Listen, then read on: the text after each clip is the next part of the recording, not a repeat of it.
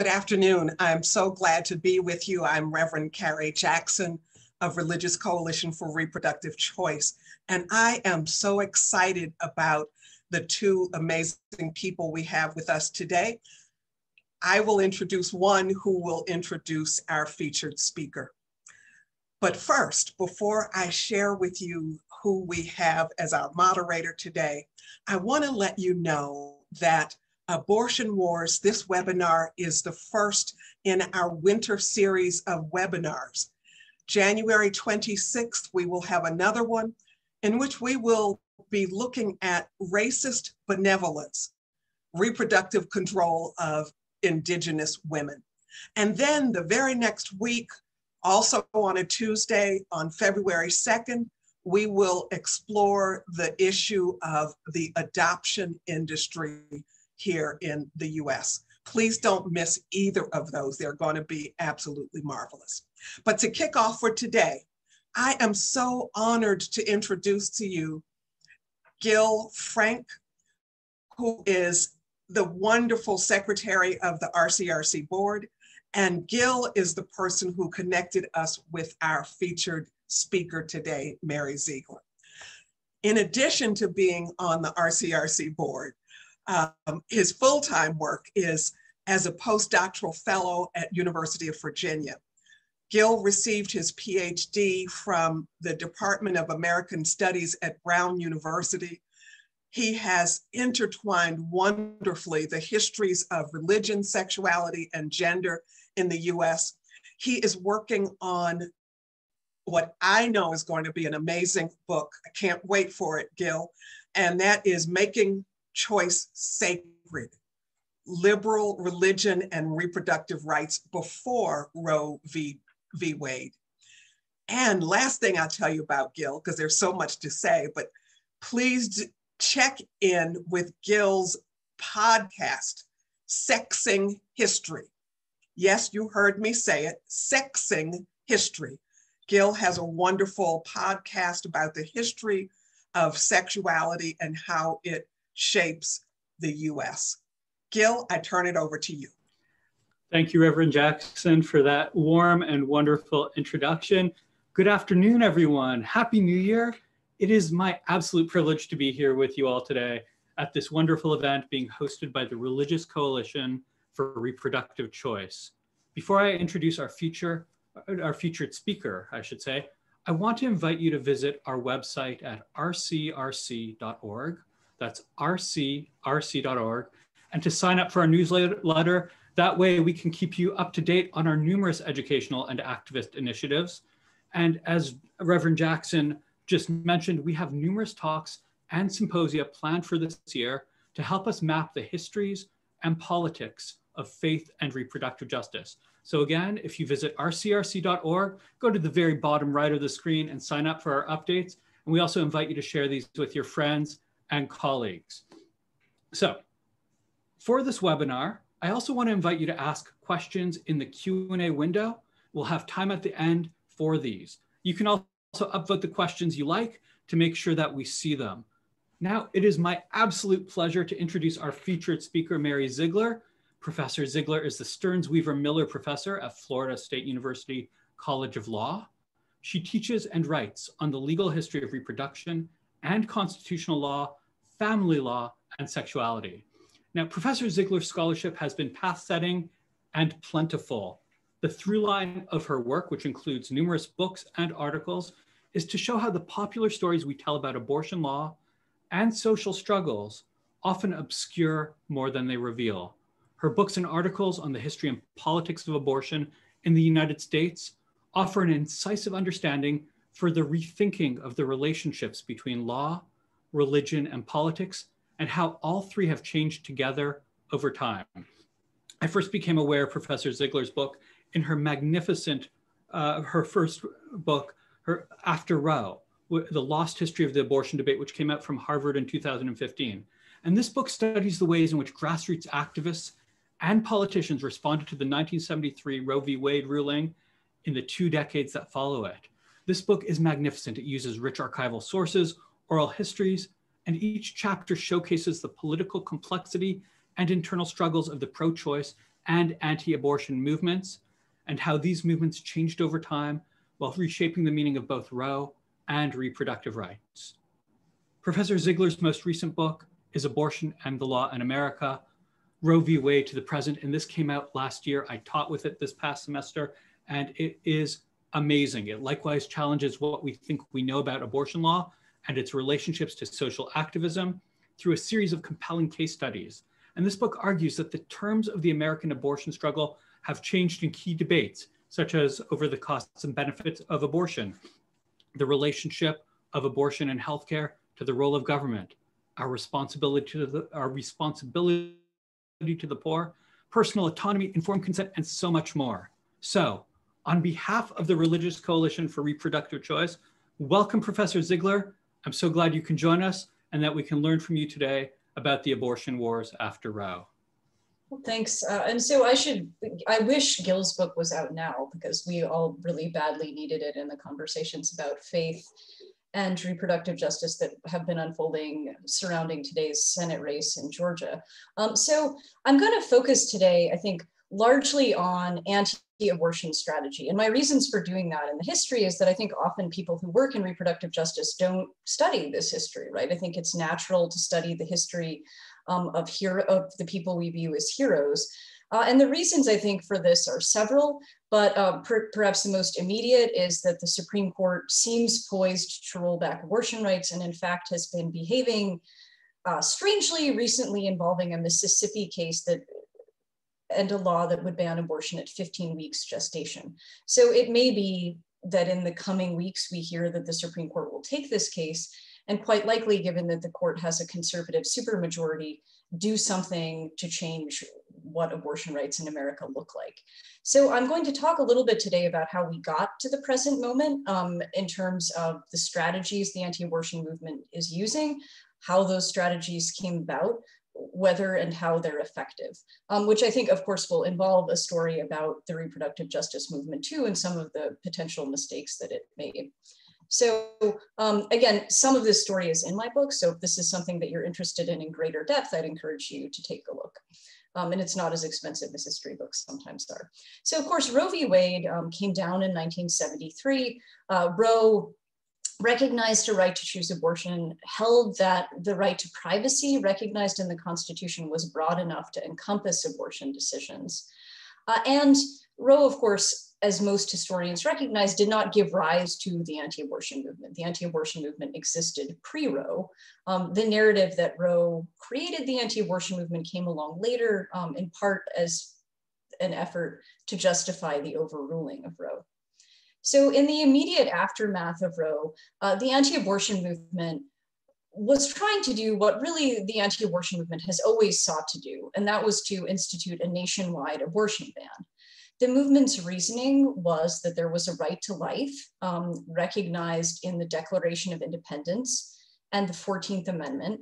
The movement's references to everything from efforts to abolish slavery to the civil rights movement of the 1950s were no accident. The movement also wanted to use the same constitutional tools to criminalize abortion, not just in red states or conservative states, but also in progressive states. So we have pictured here, this is Senator James Buckley, who is the brother of William F. Buckley, one of the sponsors of a constitutional ban on abortion that was circulating in Congress in the 1970s. But as many of you know who were familiar with the Campaign for the Equal Rights Amendment, it's very, very hard to pass a constitutional amendment. It's sort of a running joke among law professors that amending the US Constitution is more or less a non-starter for social movements. And that would especially have been true with something like an outright abortion ban, which then as now was not supported by a majority of Americans. So that didn't deter abortion opponents for some time, but leading anti-abortion groups, which were becoming more strategically sophisticated in this period, recognized that a constitutional abortion ban at a minimum was going to take a little while, and that they didn't have the votes in Congress to pass what they called the Human Life Amendment. So instead, they began searching for a way to keep the abortion rate down in the meantime. And they sought out what they would later call incremental strategies. So laws that would reduce the abortion rate and potentially set the stage for a decision that would make Roe v. Wade look less coherent. So they reasoned that if there was a right to abortion, but no one could actually access abortion, or if there was a right to privacy, but other people could weigh in on the reasons you made a decision or the methods you used in exercising that decision, that a right to choose would seem incoherent and not worth defending. So initially, the anti-abortion movement proposed laws like the Hyde Amendment, which we'll talk about at more length, include both state and federal bans like the Hyde Amendment, limiting Medicaid reimbursement for abortion, laws mandating family involvement, whether that meant husbands or parents, and so-called informed consent laws that often required patients to hear information that most doctors deemed to either be irrelevant, not medical, or in some instances inaccurate. The Hyde Amendment, this is Henry Hyde here. This is a fairly accurate picture of Henry Hyde, both in the sense of that this was what he looked like, and also in the sense that he was pretty much always on the phone. Henry Hyde's eponymous amendment gave rise to, I think, really unintentionally, a blueprint for what the anti-abortion movement would do in the decades to come. So as you recall, this strategy began as a sort of stopgap measure, what the anti-abortion movement would do while the fight for a constitutional amendment unfolded. And Hyde's bill became a kind of model for that strategy. The Hyde Amendment had, in theory, from the outset, allowed for certain exceptions. So these exceptions varied from year to year because the Hyde Amendment is an appropriations bill and Congress has to reintroduce it annually. But they often involve things like rape or incest or health threats. But what anti-abortion opponents realized quite quickly was that the Hyde Amendment effectively eliminated all abortions. So not entirely, but more or less. The abortion rate dropped precipitously when women and pregnant people had to justify themselves to bureaucrats who introduced more and more hurdles for low-income women seeking reimbursement for abortion. And so in part, the Hyde Amendment showed that what looked like incremental restrictions could function like outright bans. As important, the Hyde Amendment became a blueprint for what would happen if a constitutional amendment wouldn't work. That is to say that instead of seeking to ban abortion outright, the movement could seek to hollow Roe v. Wade out to such a degree that the Supreme Court might either rethink it or that there would really be nothing left for the Supreme Court to preserve. So the effort to think of a plan B beyond a constitutional amendment really came to a head in the early 1980s. So the anti-abortion movement in the 1980s was really delighted and pleased by the electoral results. So Dr. John Wilkie, who was the head of the National Right to Life Committee, called the 1980 election Fantasy Island come true, right? In a reference to the television show that was then on at the time. And anti-abortion leaders took charge of both houses of Congress on the heels of really kind of record political action or committee or PAC spending by the new right. But even then, the anti-abortion movement lacked the votes for the kind of outright ban that the movement wanted. And the fight about what the second best alternative would be ultimately doomed any constitutional amendment proposal really until the present day. So the alternatives were proposed, one by, this is, as many of you recognize, Jesse Helms, the famous Senator No, who was known largely for being a segregationist, but was also a strong abortion opponent. Helms' strategy was to have a statute banning abortion outright. And that had the advantage of essentially criminalizing all abortions nationwide. The problem was, for anti-abortion pragmatists, this was probably unconstitutional. So the Supreme Court has said that Congress can't contradict the Supreme Court's interpretation of constitutional rights, even if it can enforce the rights the court has recognized. But of course, Roe v. Wade, among other things, had recognized that fetal personhood for constitutional purposes begins after birth, not before, a conclusion that Helms directly refuted in his bill. Pragmatists were attracted to the strategy introduced by Senator Orrin Hatch, who's depicted here on the right. This is a young Senator Hatch, who wanted to introduce a constitutional amendment that would essentially remove Roe v. Wade and let the states decide for themselves whether or not to criminalize abortion. And these proposals actually touched off a civil war in the anti-abortion movement. Helms proponents thought that Hatch proponents were essentially rhinos, right? They were kind of cowardly, compromising moderates who were selling the anti-abortion movement out. Hatch proponents thought that Helms champions were irrational absolutists who simply wanted to make themselves feel better instead of accomplishing anything. And the end result was that neither proposal passed, and the anti-abortion movement functionally gave up on a national constitutional ban, more or less until today. So the question then became, well, what was the anti-abortion movement going to do? The anti-abortion movement's entire existence, really from 1973 on, had been justified by the quest for a constitutional amendment. The same was true of the anti-abortion movement's reliance on the GOP.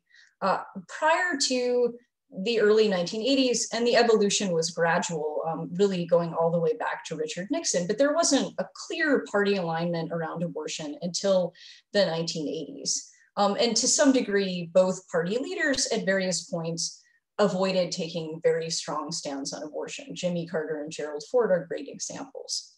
That changed in 1980, in part because of Ronald Reagan, who had kind of, in a way, stood out even in 1976 for being a strong opponent of abortion. But the anti-abortion movement had kind of put all of its eggs in the GOP basket in 1980. And many in the anti-abortion movement asked what there was to show for that, because the reason for aligning with the GOP had been to get the right people in Congress to vote through a constitutional amendment banning abortion. But there was no real prospect of a constitutional abortion ban anytime soon. So the Hyde Amendment, again, became a kind of saving grace for a movement that was looking for a new justification to rally recruits and to justify itself to donors. And the new solution was that the GOP would become the path to controlling the Supreme Court and to putting justices on the court who would be willing to overturn Roe. And the new goal became not a national amendment banning abortion, but a decision overturning Roe, and potentially down the road, a subsequent Supreme Court decision recognizing a right to life, which would have the same effect as a ban on abortion written into the Constitution. So this plan really gained momentum after 1983, when Sandra Day O'Connor, who's pictured here, fueled anti-abortion interest in this strategy. So this strategy all turned around what was kind of a model law at the time, very similar to what you see now, where states would copy one another's abortion restrictions. This got underway in the 70s, and this model ordinance actually passed in Akron, Ohio, which, as we all know, is the epicenter of the world, second only to Butte, Montana, where I grew up, as the epicenter of the universe. And Akron's ordinance was a kind of prototypical anti-abortion multi-restriction law. It had a parental involvement piece. It restricted which procedures providers could perform. It required providers to recite information that was inaccurate about things like abortion causing infertility or post-traumatic stress. And when the law arrived at the Supreme Court, it was the first crack that Sandra Day O'Connor would get at abortion jurisprudence. Now, abortion opponents had very little faith in O'Connor, who, as a state lawmaker in Arizona, was reputed to be pro-choice. And in fact, abortion opponents had protested Reagan's decision to nominate her and viewed it as a pretty profound betrayal of their cause. But when O'Connor had the chance, she voted in dissent that she would have upheld Akron's law, suggested that Roe in general, particularly the idea of disallowing states to ban abortion before viability, that was implausible and untenable.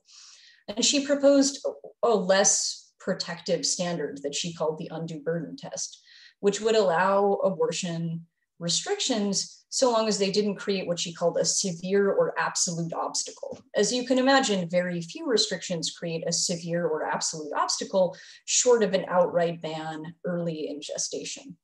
So when O'Connor wrote this dissent, abortion opponents in groups like the National Right to Life Committee and Americans United for Life saw that they had potentially a winning strategy, that changing the court could make a difference.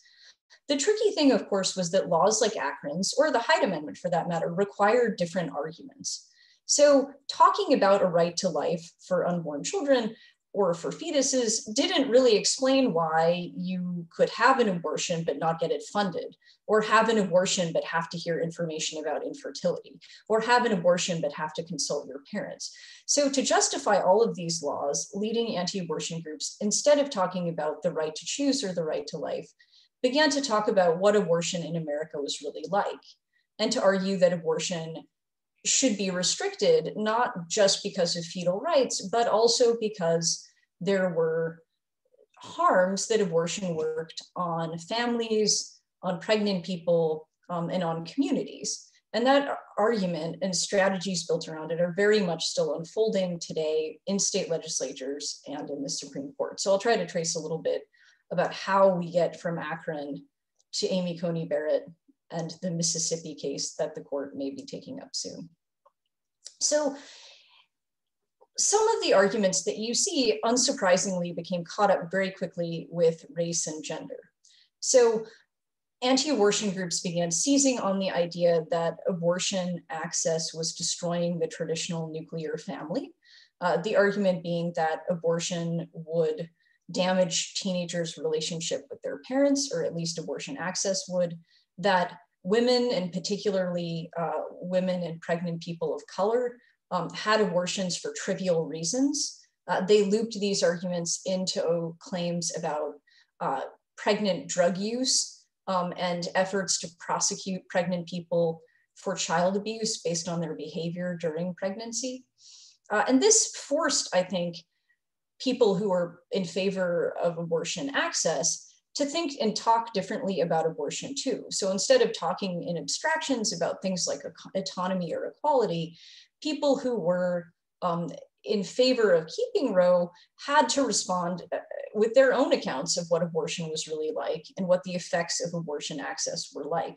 This was true not only in politics, where you saw groups like NARAL making arguments of that kind. It was also true in court. So you began to see groups like the National Women's Law Center arguing that abortion access was an important matter of equality, not just in the abstract, not just because anti-abortion lawmakers may have harbored stereotypes about gender roles, but because abortion access had made a concrete difference to people who were, for example, seeking to continue educations or pursue a career. And so the argument was in part that abortion rights mattered because of their practical real-world consequences for pregnant people.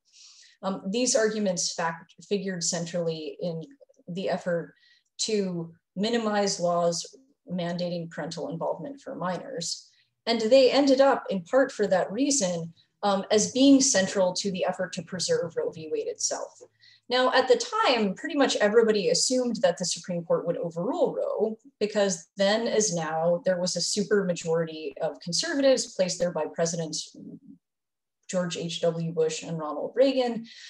Then, as now, the justices had been put there with the expectation that they would overturn Roe.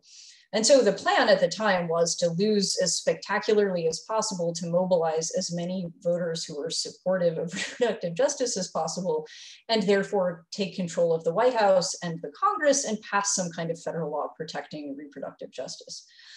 In fact, what the Supreme Court did was to sort of make everyone angry, both anti-abortion and reproductive justice folks, by doing something that was sort of in between. So the court declined an invitation to overturn Roe, but introduced a rule of law that makes the reality of abortion in America even more central to constitutional jurisprudence. And that was called the undue burden standard. So the undue burden standard was not the same one Sandra Day O'Connor had mentioned. It was a little different. It asked whether a law had the purpose or effect of creating an obstacle for people seeking abortion. That, of course, required lawyers and politicians to a lesser extent to talk and think about the effects of abortion restrictions and whether abortion restrictions, as anti-abortion activists would later argue, were beneficial rather than damaging. The court also took up pretty seriously the argument that abortion access had helped pregnant people, and particularly women, achieve equal citizenship in the United States. The court did this in the context of talking about reliance interests. So often when a court is evaluating whether to overturn an established precedent like Roe, the court will ask whether people have relied on it in ordering their lives. Now, usually that means something like a business arrangement or a contract where people have to know the rules well in advance to make their financial affairs orderly. That didn't seem appropriate to conservatives at the time when it came to abortion, because some, perhaps many pregnant people didn't plan to get pregnant at all, much less in advance. But the court defined reliance in a different way, essentially drawing on these ideas about the effects of abortion access for women nationwide, saying that the availability of abortion had allowed women and pregnant people to pursue opportunities that wouldn't otherwise have been available to them. So Casey did lots of things, right? It overturned part of Roe. So when you think of Casey now, or Roe now, it's not there in the way it once was. It preserved viability as the line you could ban abortion, but it left lots of open questions, like what exactly an undue burden is, which experts still can't really answer today. Was it closer to something like strict scrutiny, which means that virtually any abortion restriction would be unconstitutional? Or was it something that would let legislators pretty much do what they wanted, which would be what lawyers would call a rational basis test? Casey also made it crucial, as the anti-abortion side saw it, to dig into this argument that pregnant people relied on abortion and that women had relied on abortion to achieve equality in America. So the anti-abortion movement had already been thinking a lot about arguing that abortion was bad for communities and families. But after Casey, there became a significant emphasis on arguments that abortion was bad for women too. So groups like the Americans United for Life recognized that the court had built the foundation of abortion rights post-Casey on the idea that abortion access benefited women. And so Americans United for Life attorneys argued, as did their allies in the conservative evangelical movement and other anti-abortion groups, that if the movement could in fact prove that abortion access hurt women or made them sick, then the justification for saving abortion rights would go away. So at this point, anti-abortion groups began tapping into existing organizations like Women Exploited by Abortion, pictured here, the American Victims of Abortion, a group that the National Right to Life Committee helped to found, and others, essentially gathering evidence that in fact, abortion was dangerous or was psychologically and physically crippling for people who pursued it. Now, this, of course, made it even harder for anyone to seek common ground on solutions for pregnant people, because as the anti-abortion movement began introducing these strategies, the anti-abortion movement also began looking for new sources of evidence to support the laws it wanted to pass. So when groups like the American College of Obstetricians and Gynecologists refuted arguments that anti-abortion lawmakers wanted to make, anti-abortion leaders responded essentially that medical authorities were biased, were politically pro-choice, and would disregard evidence that contradicted their political preferences. The anti-abortion movement also tried to write its views about the harms done by abortion to women into law. This often, at first, looked like more robust or more controversial informed consent laws, several of which we've seen even in recent years. So instead of talking about what largely looks sort of like irrelevant information, like the availability of adoption agencies or child support, the new generation of laws took up contested claims about everything from the idea that abortion increased the risk of breast cancer, which was a claim rejected by the National Cancer Institutes and the American Cancer Society, the idea that abortion caused post-traumatic stress disorder. Recently, the argument that pill-based abortions or medication abortions can be reversed if a patient takes large doses of progesterone. All of these laws were designed both to limit access to abortion and discourage patients from getting abortion, but also to tee up a subsequent challenge to Roe and Casey, one that would argue that there was no conflict of interest between pregnant people and fetuses, that in fact, Roe and abortion access hurt everyone equally, and that the Supreme Court would not be doing any damage to anyone by overturning both decisions. As part of this strategy, anti-abortion groups created their own kind of parallel medical institutions and evidence gathering capacities. So over here, we have David Reardon's book, Aborted Women Silent No More. Reardon would gather the testimonies of women who had regretted abortions with an eye to showing that abortion was damaging. Over here, we have Dr. Joel Brind, who was, or is actually an endocrinologist at Baruch College. Mr. Brind was one of those who advanced most prominently theses about abortion and breast cancer, the so-called ABC connection. And this made abortion opponents more and more convinced that anyone who disagreed with them was either dishonest or was being manipulated or deluded about the reality of how abortion in America worked. This soon became a part of constitutional law too, during the debate about so-called partial birth abortion or dilation and extraction. So here we have George W. Bush signing into law a federal ban on partial birth abortion, and this is a depiction of partial birth abortion that was circulated at the time by anti-abortion activists. The ban on partial birth abortion at first seems to really have not much to do with these disputes about science and public health and reality at all. It seemed to be mostly about kind of highly detailed descriptions of an abortion procedure that were designed to make people uncomfortable and opposed to abortion writ large.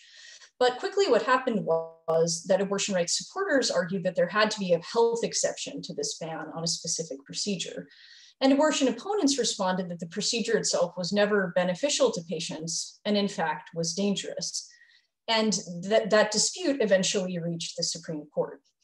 And the Supreme Court, in a case called Gonzalez versus Carhart, helped lay out yet another roadmap that we see abortion opponents pursuing today.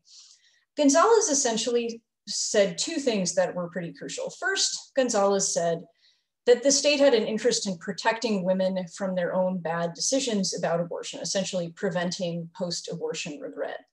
And that in service of this interest, the Congress could essentially ban specific procedures outright. Perhaps even more significantly, the court in Gonzalez said that in the event of scientific uncertainty, lawmakers should have more latitude to operate.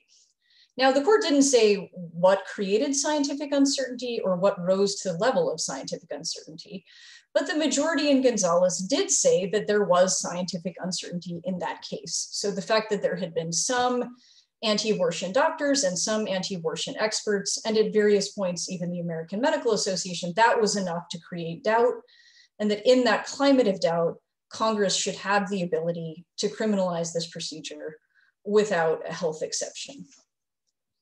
So after Gonzalez, and really even now, the anti-abortion movement has been leveraging scientific uncertainty to introduce new regulations. So for example, you see bans on dilation and evacuation, which is the most common procedure after the first trimester.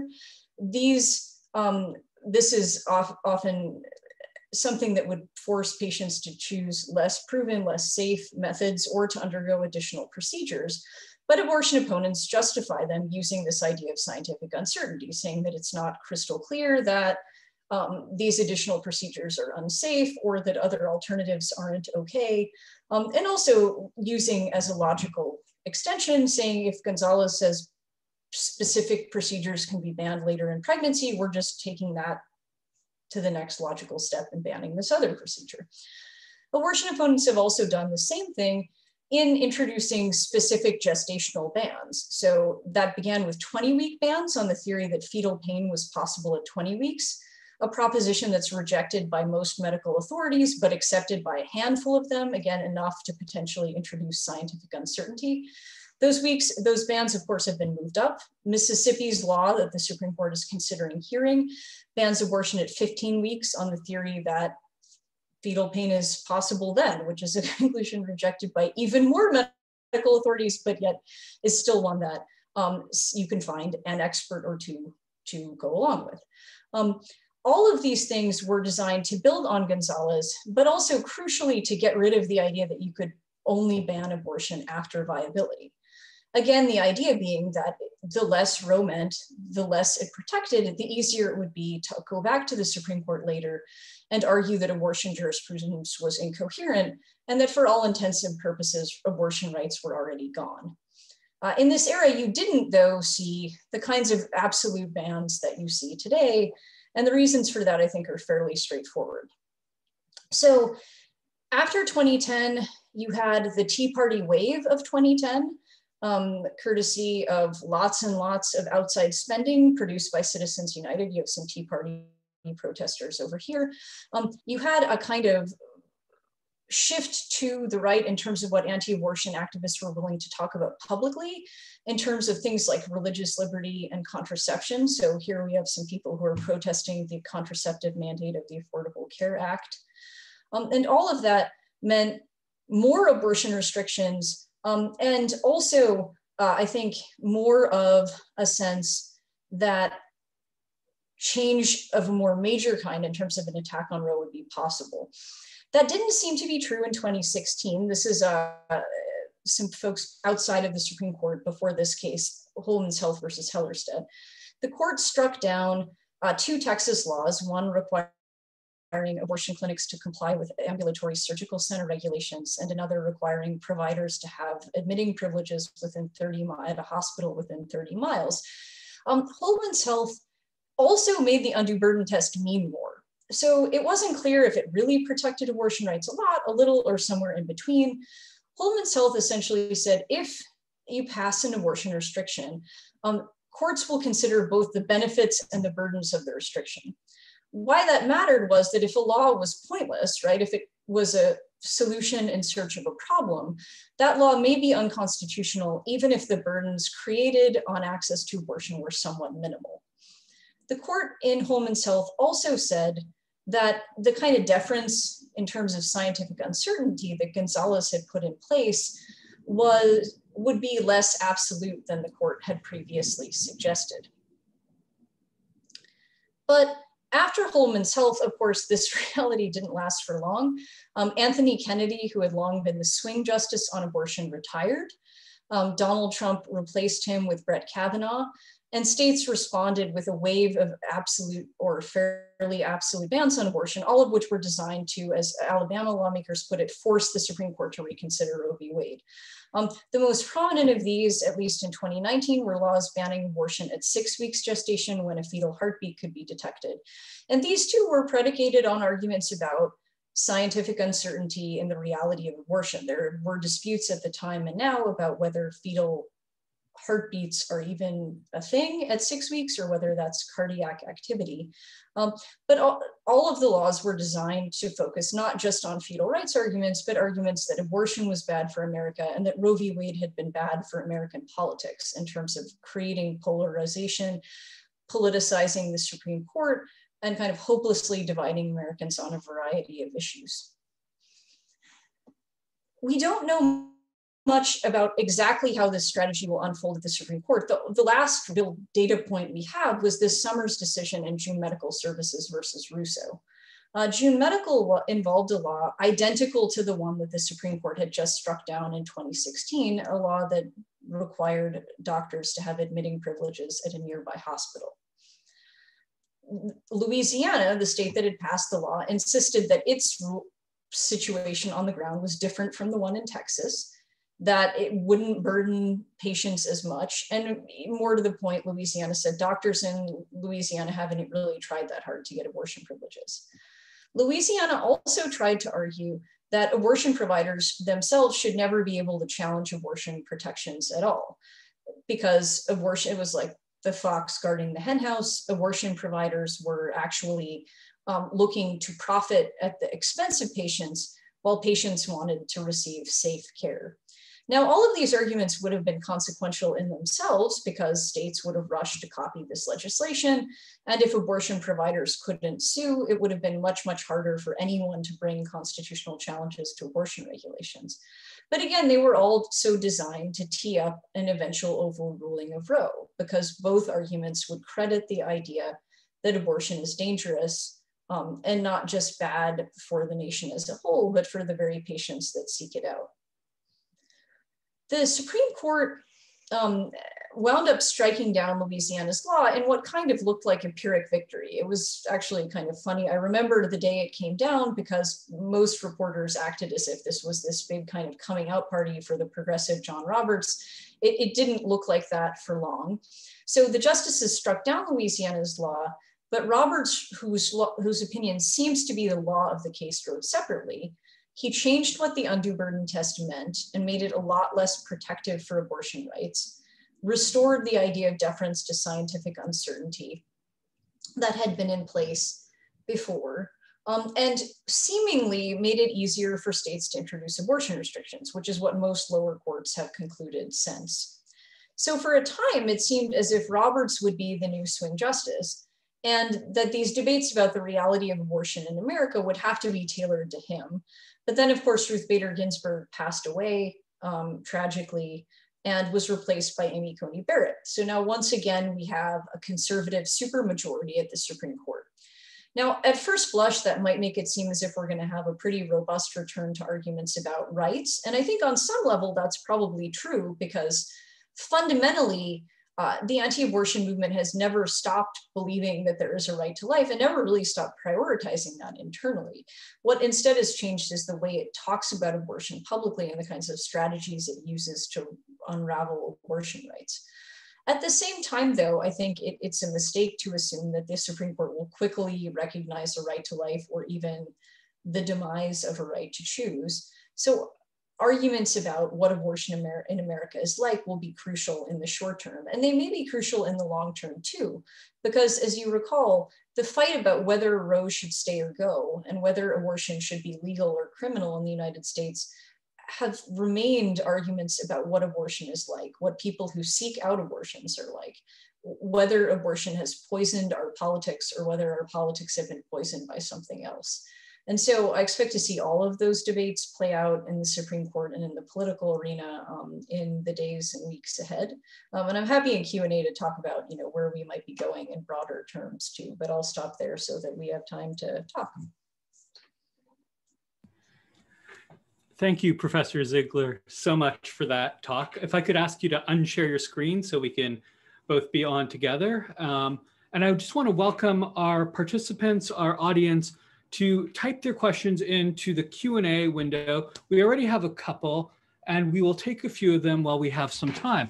I actually wanted to turn to the question of one of our audience members, and that is from William Harmon. And William asks, can the new emphasis on religious liberty be used to counter anti-abortion laws?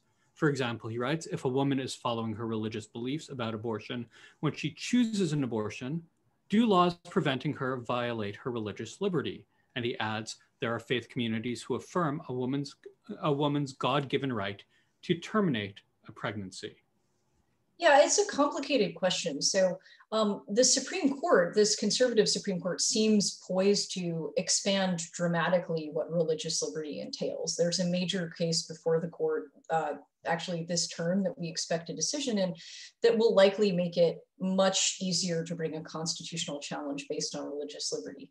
It's difficult to say whether that will extend to women accessing abortion. The court had an opportunity to take a case dealing with just that issue and declined to.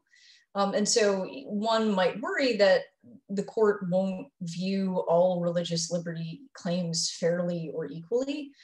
We just don't know at this point. I think it could help, but the court has been more solicitous of the religious liberty of some faith communities than others.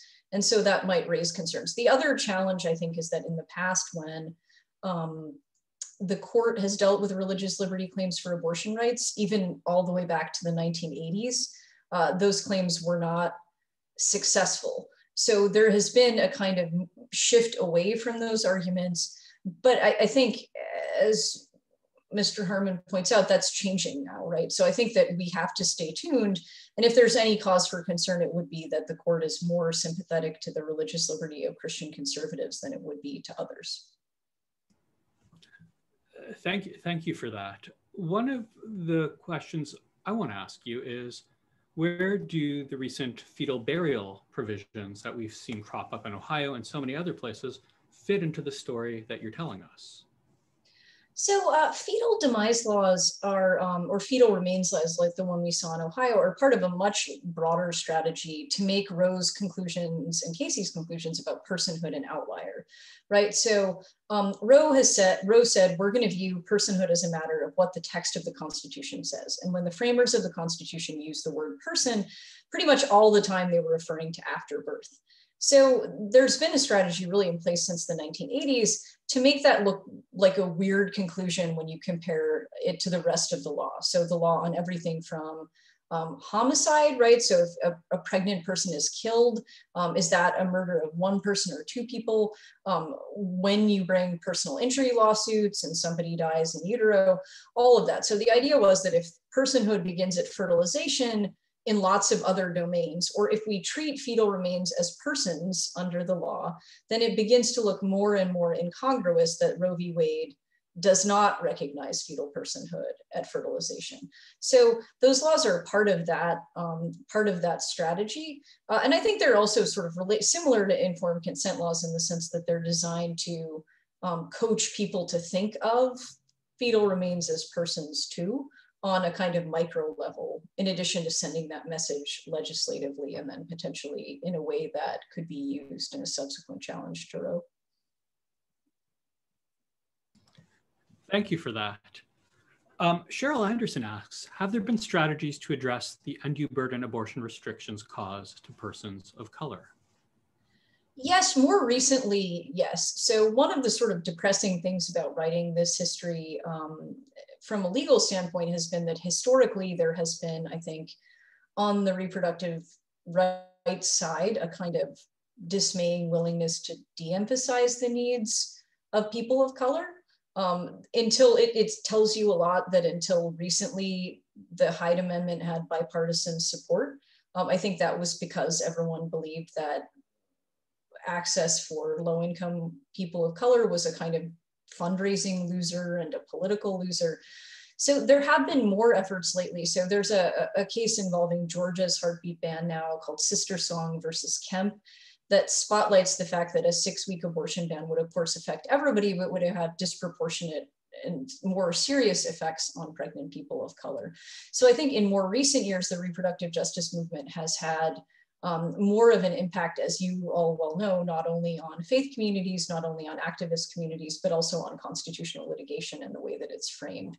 So, but I think that's a more recent phenomenon. So it'll be interesting to see if the Supreme Court, cares about that. I would be skeptical of that because our only real insight from the Supreme Court into questions of race and abortion has been Clarence Thomas's 2019 opinion suggesting that the eugenics movement kind of gave rise to Planned Parenthood, which in turn is influencing individual people's decision to have an abortion. So that's the only kind of word we've heard about abortion and race and from the Supreme Court, which is not really, filling one with lots of optimism about a nuanced take on race going forward. But it's also true that there hasn't been as much emphasis put by reproductive rights litigators on how people of color are affected by these laws. So it may make a difference if more decision makers like those on the court see those arguments. Thank you for that. Jennifer Holland asks, are there particular legal innovators of these strategies in the 21st century? Are they linked up with broader conservative legal movements? So yes, right? I mean, to some degree, yes. So yes and no, right? So the anti-abortion movements really struggled to gain a foothold as a kind of legitimate legal actor for a long time, right? So the Federalist Society, which is the sort of elite legal conservative movement, wouldn't touch the abortion issue with a 10-foot pole until after Robert Bork embraced it, after his failed confirmation hearings. And ALEC, which is, as many of you know, the kind of leading machine for pumping out conservative legislation, has largely stayed away from social issues too, because many of its corporate donors don't really want to go there. So the anti-abortion, a lot of the leading strategists in the anti-abortion movement are anti-abortion activists first, and have to some degree remained prominent primarily in their own communities. That's changed some as the movement became more deeply embedded in the GOP, I think particularly during the Trump administration. As other researchers have demonstrated, there's been a lot more overlap, for example, between who's fielding, staffers for Republican administrations, even, who's on the bench. But I think there are definitely a lot of the major legal thinkers, if you're going back to the 80s or 90s, were people working for anti-abortion organizations. So I think Clark Forsyth of Americans United for Life comes to mind. He was definitely the architect of a lot of the sort of personhood-ish strategies that, not the true personhood amendment strategies, but strategies that would recognize personhood in other areas of the law. Jim Bopp, the guy behind, or the lawyer behind True the Vote and Citizens United, has been the general counsel of the National Right to Life Committee since, I don't remember, something like 1978, a long time. There have been, I think on the political action committee side, Marjorie Dannenfelser and other people at the Susan B. Anthony list. And then there are different architects if you look at the more sort of absolutist strategies, Harold Cassidy and Alan Parker, who are both at work on trying to get abortion over rights undone. Those are some of the ones who I think are kind of constant for decades, but the players in the story are changing now in part because it seems more likely that the court will overturn Roe soon. Thanks for that. So we have several questions that I want to summarize, and it dovetails to what we talked about earlier, but our audience, many of us are active in faith-based abortion rights activism. And so there's been several questions about what do you believe is the best defense to the issues being raised? How can communities of faith be most effective to counter the anti-abortion movement? And one of the ways, because I know you're a legal historian as well, is what strategies have worked for faith-based communities who support reproductive justice in the past? Well, I think there are a few things. I mean, one of the most obvious things is just visibility for pro-choice people of faith, because I'm sure those of you who've been following what's happened with Raphael Warnock, the idea that there is such a thing as pro-choice people of faith will strike a lot of people who are not deeply involved in these debates as a contradiction in terms. And so groups like RCRC are very important in just getting that message out. I think it's also important from an advocacy standpoint, and has historically been important, for pro-choice people of faith to talk in their own voice about these issues. And I think groups have been less effective when in coalitions, they're simply kind of repeating talking points that are effective talking points, but talking points that have been developed by reproductive rights advocacy groups or litigators, because then it just makes it seem as if the pro-choice faith community is pro-choice, but not necessarily particularly speaking from a place of faith. So I think some of the advocates who've been the most effective have been doing advocacy in a way that feels unique to people of faith or is coming from a place of faith, rather than just being a nominally religious voice in a broader pro-choice coalition, which has often been what has happened in major debates about things like the Hyde Amendment. And then I think in terms of something else that I've seen pro-choice people of faith do effectively is sort of have conversations where they listen to people who are ambivalent or who are opposed to abortion, but who are respectful and interested in dialogue. I've seen that be done much more effectively by pro-choice people of faith than other pro-choice groups who may be coming from this from a very different, potentially more polarized from the outset perspective, and not be able to sort of meet people where they are and help people to understand why there is a pro-choice faith perspective or why it makes sense. And I think historians are good at that too, because we sort of have to, it's not my job to tell you what to think, right? That's not Gill's job either. So I think sometimes if you study people, how they got where they are, or you talk to people from a place of faith about how they got where they are, you can find something more productive to talk about than if you're beginning from a position of, seeking imminent political victory on some narrow issue. Thank you for that. We have time for one more question, and I'm going to read one from Joanne Tipple, and she writes, while not trained in the medical field, but as a clergy person who wants to support any woman who may have questions about pursuing an abortion, if that was the decision that was best for her, am I restricted in what I say? So I take the question to mean, do people of faith have restrictions placed upon them in abortion counseling and support? Well, it depends on your role legally. Most informed consent regulations, so usually the answer is no, right? So if you, for the most part, most state laws deal with the responsibilities of people actually performing abortions. If you're working in a clinic, it may be more complicated, but you would, as a pro-choice person of faith, that's where the argument that you have religious liberty to counsel as your faith deems fit, that would be where that would be the most powerful. And if you're not working in an actual medical setting where a state could sort of deem you a de facto healthcare provider, you would have no restrictions at all. And that's something else I think that's really important, and something that's often lost in this, is that a lot of anti-abortion activists are effective not because the laws are actually in effect, or not because the laws could ever be in effect, but because people don't know what the laws are, and that has a chilling effect. So I live in Florida, in the Panhandle, near both Alabama and Georgia, and I've always had lots of people emailing me asking, will I go to jail if I have an abortion in Alabama today? And the answer is no, but people don't know that. And I think that's something similar, I think, for pro-choice people of faith to keep up with, is to know what legal rights you actually have. And the more informed you are, often you'll find the more liberty you have to do what already feels right for you. Thank you so much, Professor Ziegler, for sharing your knowledge with us, for sharing your scholarship with us. I want to thank you all, those of you in the audience, for sharing your questions and inviting this robust conversation.